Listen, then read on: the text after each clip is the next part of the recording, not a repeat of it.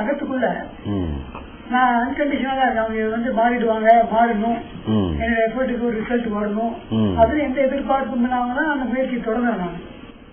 இல்ல அகத்துக்குள்ள நீங்க அவங்கள பொறுத்தவரை எதிர்பார்ப்பு வைங்க, அது தப்பு இல்ல. அகத்தை வச்சுதான் நம்ம செயல்படுறோம். அந்த செயல்பாடு புறத்துல எதிர்பார்ப்பு வச்சுக்கிடலாம்.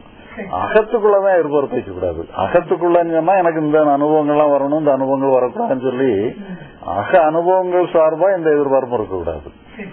புற நிகழ்வுகளை பொறுத்தளவு இந்த நிகழ்வு இப்படி நடக்கணும், அவங்க எப்படி நடக்கணும், இவங்க எப்படி நடக்கக்கூடாதுங்கிற எதிர்பார்ப்பு நீங்க வச்சுக்கிடலாம். வச்சாதானே நீங்க செயல்பட முடியும். முழுமையா ஏற்றுக்கிறதுன்னு சொல்றீங்க, யாருமே முழுமையா ஏற்றுக்கொள்ளுங்கள்.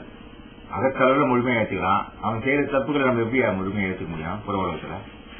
நம்ம ஏற்றுக்கிட வேண்டாம் தானே சொல்றோம். அப்ப அகத்தளவுல அவங்களை முழுமையா ஏத்துக்கிட்டு அகத்தளவுல அவங்களை முழுமையா ஏத்துக்கிட்டான். ஆனா அவங்க மேல நம்ம ஏதோ பிரயாகம் பண்றோம், இப்படி செய்யாது அப்படி செய்யாது, எப்படி ஏற்றுக்கொள்ள போறதுங்கிறது முழுமையா ஏற்றுக்கொள்ள. அவங்களை நீங்க அகத்தளவுல நீங்க முழுமையா ஏற்றுக்கிடுறதுங்கிறதே அவங்க உங்களுக்கு ஏதாவது ஒரு பாதிப்பை ஏற்படுத்துறாங்க இல்லையா, அந்த பாதிப்பை நீங்க முழுமையா ஏற்றுக்கிடுறது தான். உங்களுக்கு மனசுல ஏற்படக்கூடிய பாதிப்பை முழுமையா ஏற்றுக்கிடுறது தான். ஏற்றுக்கிடுறது மூலமா நீங்க அவங்களையும் ஏற்றுக்கிட்டீங்கன்னு அர்த்தம். அது மனசு என்ன அந்த அளவுக்கு அவங்க இது பண்ணிட்டாங்கன்னா முழுமையா ஏற்றுக்கலாம். ஆமா, உங்க மனசை நீங்க முழுமையா ஏற்றுக்கிடுங்க. செயல்ல நீங்க என்ன மாற்றம் ஏற்படுத்த முடியுமோ ஏற்படுத்துங்க. புறத்துல நம்ம ஒருத்தருக்கு அட்வைஸ் பண்றோம் நல்லதுன்னு, இப்ப அவங்க ஏத்துக்கிறது இல்லைன்னு வச்சுக்கீங்க, ஏத்துக்காதது உண்மைதானே, அதே நம்ம அகத்தளவுல நம்ம அக்செப்ட் பண்ணிதான். ஆமா, அதாவது இப்ப நீங்க புறத்தளவுல நீங்க அட்வைஸ் பண்ணீங்கன்னு சொன்னா உங்களுக்கு முதல்ல அந்த ரோல் இருக்கணும் ஒண்ணு. அப்புறம் ரெண்டாவது அத சரியான முறையில நிர்வாகம் பண்ற மாதிரி இருக்கணும். நிர்வாகம் பண்றதுக்குள்ள திறமை இருந்தாதான் நிர்வாகமும் பண்ணணும்.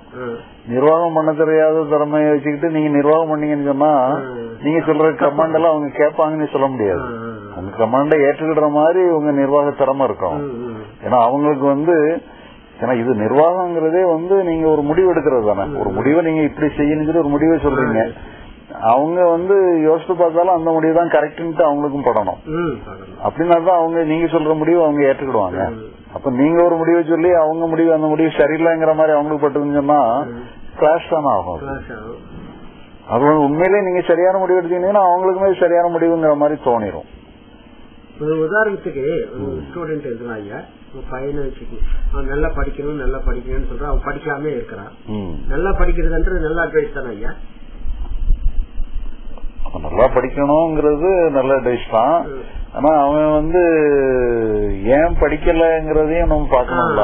சும்மா படின்னு சொன்னா மட்டும் காணாது பட்டுக்கலாம்.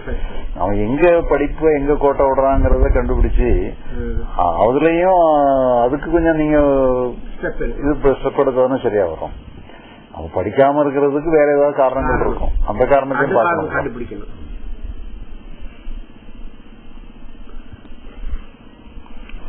மொத்தத்துல என்னன்னு சொன்னா அகத்தை பொறுத்தளவுல நாமளே அக்செப்ட் பண்றதுதான் மெயின்.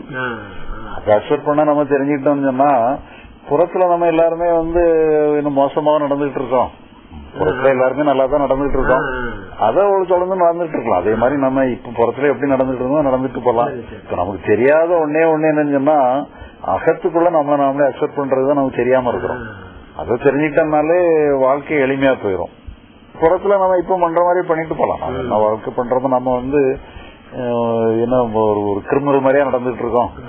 உண்மையிலே எல்லாருமே ஒரு நல்ல ஒரு ஆனஸ்டான ஒரு தர்ம நியாயத்துக்கு எல்லாருமே தர்மத்துக்கு விரோதிகள்.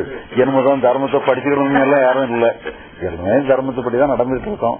அதை நம்ம தொடர்ந்து பண்ணிட்டு போலாம், அவ்வளவு ஒன்றும் தப்பு இல்ல. சில நேரங்களும் நம்ம தப்பா கூட பண்ணிடலாம். ஏன்னா எல்லாருமே ரொம்ப அறிவு நமக்கு செயல்படுன்னு சொல்ல முடியாது. சிலதெல்லாம் டெஸ்ட் பண்ணி பார்த்துதான் நம்ம கண்டுபிடிக்க முடியும். எல்லாம் நம்ம அறிவுபூர்வமா எல்லாம் பேரறிவோட எல்லாம் செயல்பட முடியாது. சில நேரங்களில் தப்பா கூட செயல்பட்டுறோம். நம்ம தப்ப திருத்திட வேண்டியதுதான். நம்ம அணுகுமுறையில தப்பு இருந்ததுன்னா நம்ம மாத்திக்க வேண்டியதுதான்.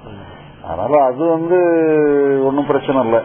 அகத்துக்குள்ள மட்டும் நமக்கு அகத்தை நம்ம கம்ப்ளீட்டா கீழே போடுறதுக்கு தெரிஞ்சு அகத்துக்கு சுதந்திரம் கொடுக்கறதுக்கு தெரிஞ்சா மட்டும் போதும்.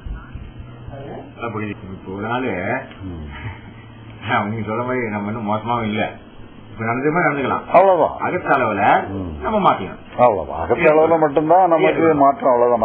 நம்மளே நம்ம ஏற்றுக்கிடுறதுக்கு தெரிஞ்சுக்கிட்டா போதும். புறத்துல நம்ம எல்லாம் நல்லா தானே இருக்கிறோம், மோசமாதான் இருக்கிறோம்.